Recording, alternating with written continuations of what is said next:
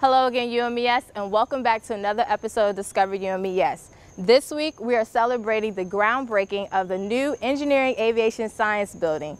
Today, I have the opportunity to talk with Dr. Ngwaba, the man behind the scenes of the over 160,000 square foot new engineering building. I'm Amber Green, and you're watching Discover UMES.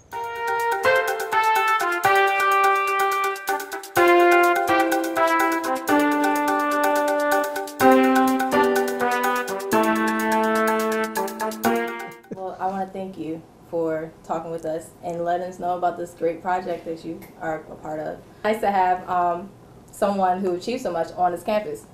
And for you, what did it take to achieve in those areas professionally and academically? What it takes is actually a commitment to the purpose of the organization that you are part of. When I joined UMES 3 years ago, I was one of the early planners that was hired to help in developing the campus master plan at that time. So what is taken is that drive to do more for an organization that you believe in, and in this case, I believe thoroughly in the progress of HBCUs, especially UMES. I'm a product of a HBCU myself. I'm a graduate of Tuskegee University, where I got 2 bachelor degrees in architecture, and I did a master's in technology management. So what has happened over these years is this drive to try to get better in what you do so that you can serve your organization much better. Could you share anything about the new Engineering and Aviation Science Building? Absolutely. The Engineering and Aviation Science Building has been a very important project for UMES. This project, we had it in the master plan some almost 20 years ago. So this building is very important. It's very important for the current president, Dr. Bell, and the former president, President Thompson, whom we also worked very closely for more than 9 years towards getting this project done. So this project is a very large project. It's almost 160,000 square feet of space. It will cost about $9.1 million, which is the most expensive building I believe we've built on this campus. This building, not only that, this building is also very important because it has some classroom spaces, especially for the core courses that students take in mathematics. Just about every student on campus takes a course in mathematics. And this building also has the graduate and undergraduate programs in computer science. So they will be in this building. Not only that, for you in journalism, this building actually pretends to be one core building that provides you the resources that you need in English technology and journalism itself, even though we cannot offer journalism at this time, but however, it gives you the core courses because we have theaters, we have editing rooms, both video and audio editing rooms. We have, of course, the Hawk Radio, where students will have a hands-on training on how to be radio broadcasters. So this is an essential building.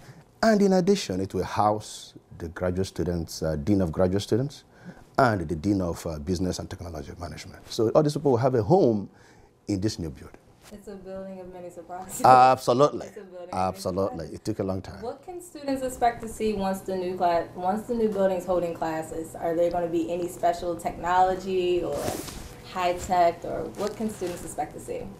We are very hopeful and we are very excited because actually we've taken some time to do a very, very insightful planning process. The students will actually use and get and appreciate modern day technology in all the classrooms. So, I mean, all the classroom students will be able to plug on to the internet. They can plug on to the, they can receive classes from anywhere in the world in any class that they're in.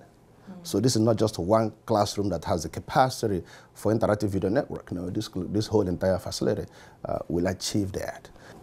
Would you like to leave any wisdom for our students or for our viewers that would basically help motivate them to achieve their own goals? Do your very best in whatever you do. Especially when you're doing a good thing, you should aspire to be the very best that you can be in it. I believe that any student that comes to UMES is coming here to be equipped to be a great citizen, to contribute back to his community or her community. So we are all on a journey to do better things. And we can only do that if we're humble enough and if we constantly learn. I mean, there's no end to learning. So learning never stops. So that's one of my mottos. So that's what I encourage others to do. And I hope to continue that for the rest of my life. Just learn some new stuff and be relevant in the society. Exactly. That's advice I'm going to take for myself. Thank you. Thank you so much. Thank you for taking the time to explain the new project and to let everybody know who you are. Thank you so much. Thank you. Thank you, Ms. Green.